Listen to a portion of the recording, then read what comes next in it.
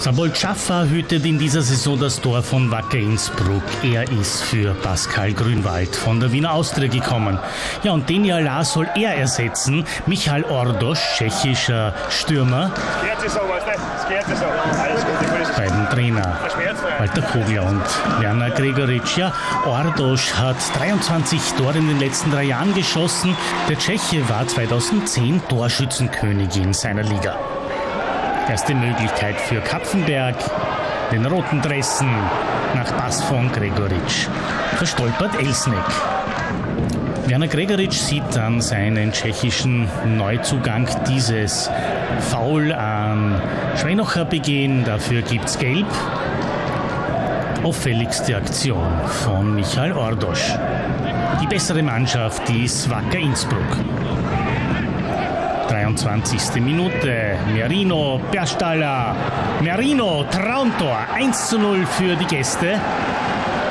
Herrlicher Doppelpass, Carlos Merino und Julius Perstaller. Wunderbar vom Tempo her gespielt und toll abgeschlossen. Die Führung für die Gäste. Weiter Pass auf Burgic. Und dicke Luft im Kapfenberger Strafraum. Tormann Wolf bleibt hier Sieger und wir sehen's. Harrer hebt hier das Abseits auf. Burgic startet regelgerecht, also korrekt die Entscheidung vom Schiedsrichter Trachter. Wieder die Tiroler. Hauser mit der Flanke. Perstaller 2:0. 30 Minuten gespielt und es steht 0:2. Im Vorjahr stand es übrigens nach 30 Minuten bei Kapfenberg Innsbruck 0:3. Also die Tiroler Spezialisten für Frühstarts in der Obersteiermark. So, jetzt zurück zu Ordosch. Das Spiel läuft an den Tschechen vorbei. Findet überhaupt nicht rein. Und nach diesem Fehlpass hat Werner Gregoritsch genug. Nimmt seinen Neuzugang vom Feld und ersetzt ihn durch Mark Sand.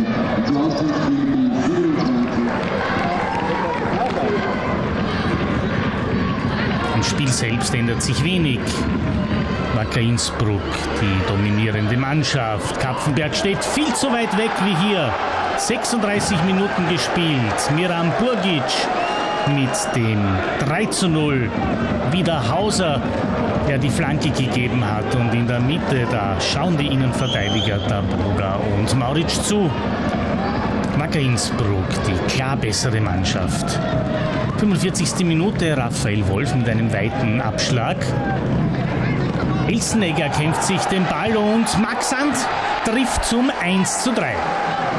Also 45. Minute, vielleicht geht da doch was.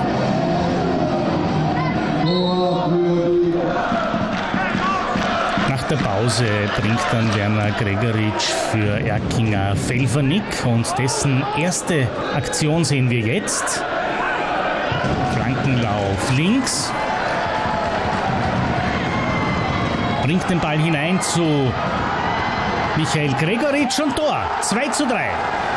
Der Youngster, 17 Jahre alt, von Hoffenheim verpflichtet, wird dort nächste Saison hinwechseln.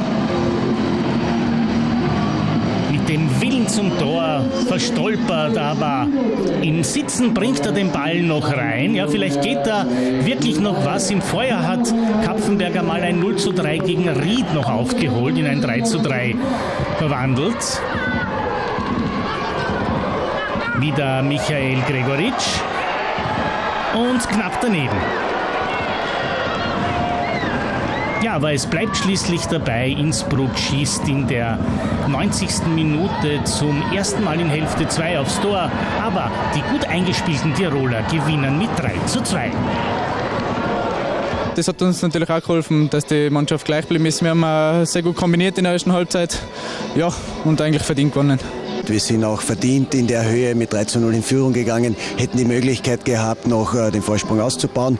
Und dann ist es manchmal so, wenn man dann knapp vor der Pause ein Gegentor bekommt, sind die Spieler dann zweite Halbzeit vom Mentalen her zurückgefallen. Wir haben in der Pause noch darüber gesprochen, aber es waren einige Spieler nicht in der Lage, dann das aus den Köpfen rauszubekommen.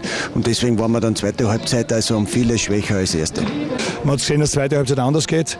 Da war die Leidenschaft da, da war das Gift da. Und auf die zweite Halbzeit kann man aufbauen, es tut weh, dass wir verloren haben. Aber der Mannschaft muss man zweite Halbzeit ein Lob aussprechen. Kapfenberg verpatzt also auch seinen 4. Saisonstart. Bisher haben sie erst einmal ein Unentschieden erzielt und 3-mal verloren.